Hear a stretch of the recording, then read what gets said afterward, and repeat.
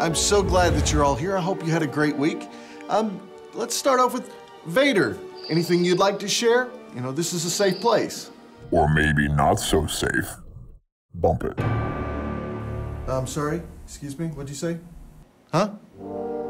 I said I've had a pretty rough week.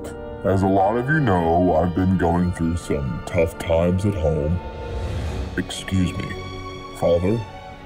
Yeah, about that. I'm not your father. No! All I care about at school lately is my status. How many friends I have, or how many likes I can get on my Instagram. Ladies, everything is all about me. I've been using the Force to bully kids just so I can feel better about myself. Or more powerful, I guess you could say.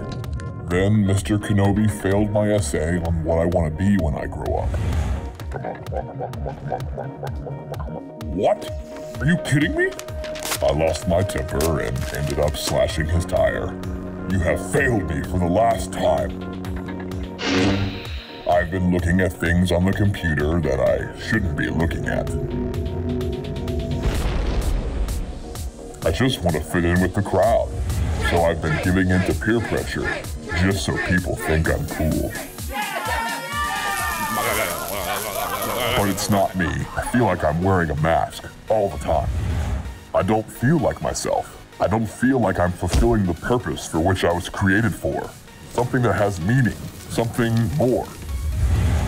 I know I'm supposed to use the Force for good, but it's so much easier to use it for evil. I'm always being called to the dark side. I find my lack of faith disturbing. No.